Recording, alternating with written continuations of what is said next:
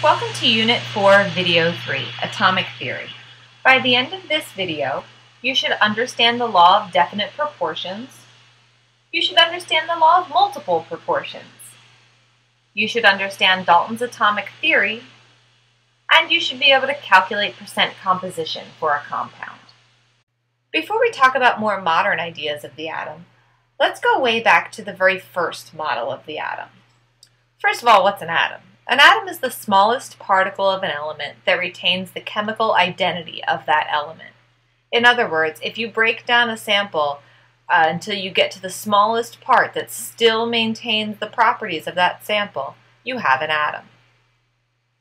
Atoms were first developed way back in 450 BC by the Greek philosopher Democritus.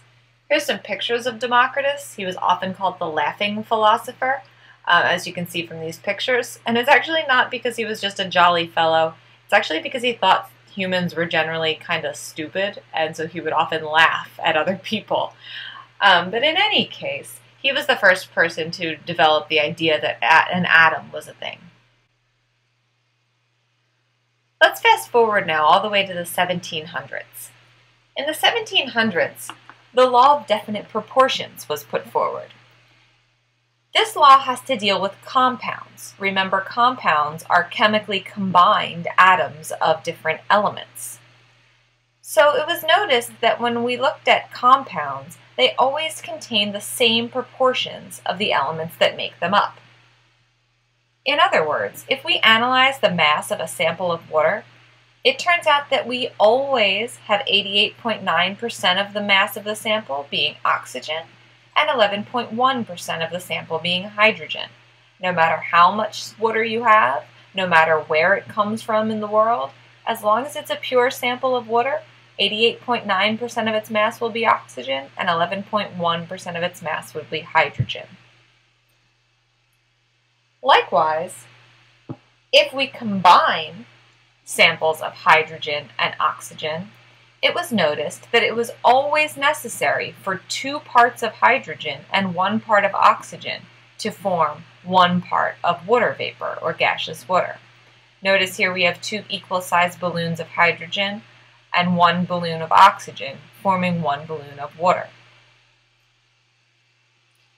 If we doubled the amount of hydrogen, we also had to double the amount of oxygen, and we would make double the amount of water. Still, the proportions are the same.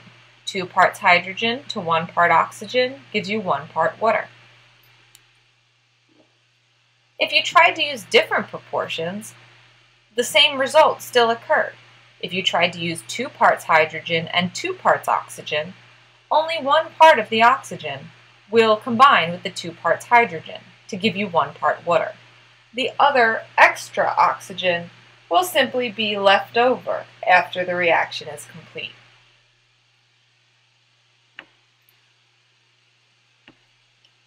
This led John Dalton to develop his law of multiple proportions. So Dalton noticed that when 2 elements, let's call them A and B, combine to form 2 different compounds, the masses of B that combine with 1 gram of A are always a whole number ratio. So that can sound a little confusing. Let's look at an example. He noticed that if you look at, say, carbon monoxide, which is a compound using carbon and oxygen, and compare that to carbon dioxide, a compound containing carbon and oxygen again, if you look at their masses, for every 1 gram of carbon in carbon monoxide, there was 1.33 grams of oxygen.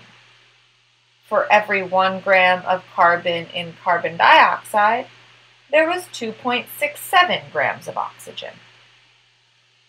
If you look at the ratio of 2.67 to 1.33, we get a whole number ratio. This might not seem too surprising to us now, but remember, Dalton didn't know at the time that carbon monoxide was made up of 1 atom of carbon and 1 atom of oxygen, or that carbon dioxide was made up of 1 atom of carbon and 2 atoms of oxygen. So this was a surprising result. In 1803, John Dalton took all of these observations and put them together to constitute his atomic theory.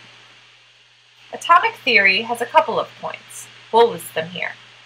First, elements are made up of tiny particles called atoms. This is something we've talked a lot about in class.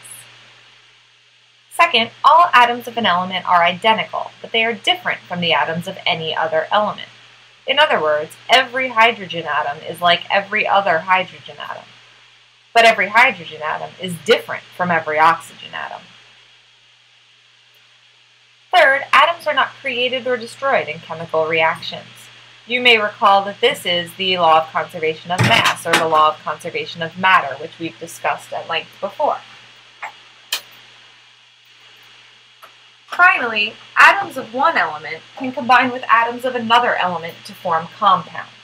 Again, compounds are pure substances that are chemical combinations of atoms of more than one element. As it turns out, there are some problems with Dalton's atomic theory.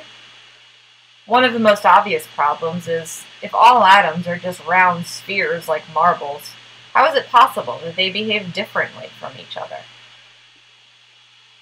But you know, it was 1803. This brings us to the last objective for this video.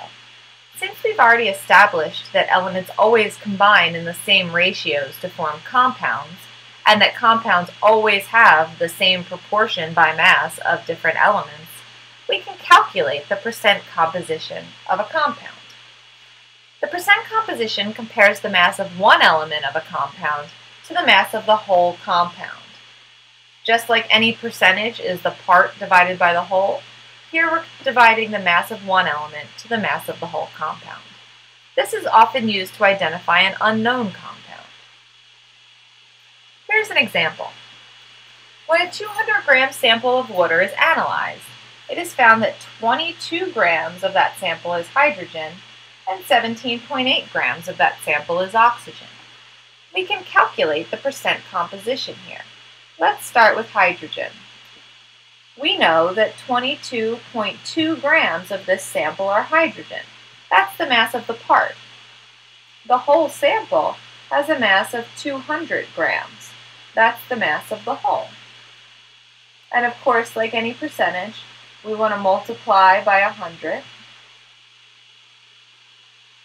Do the math, and you find that this compound is 11.1% hydrogen. Repeating this procedure for oxygen, we have 177.8 grams of oxygen for every 200 grams of water, or of our unknown compound, excuse me. Multiply that by 100%, and you find that this compound is 88.9% oxygen. Of course, I've already given away the surprise here, but we can confirm that this compound is water, since we've already seen way back at the beginning of this video that water is always 11% hydrogen and 89% oxygen. Here's another problem to try on your own. Pause the video here, and when you come back, I'll display the answer. Welcome back. Here's what you should have gotten.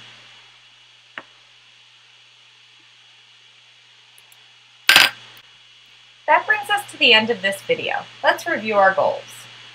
First, we looked at the law of definite proportions, which said that elements always combine in the same proportions in a given compound. Then we looked at the law of multiple proportions, which said that when you compare the mass of one element to 1 gram of a different element in different compounds, there was always a whole number ratio. We gave the example of carbon monoxide, CO, and carbon dioxide, CO2. Then we looked at Dalton's atomic theory. And finally, we learned to calculate percent composition for a compound, where we divide the mass of one element in the compound by the mass of the entire compound.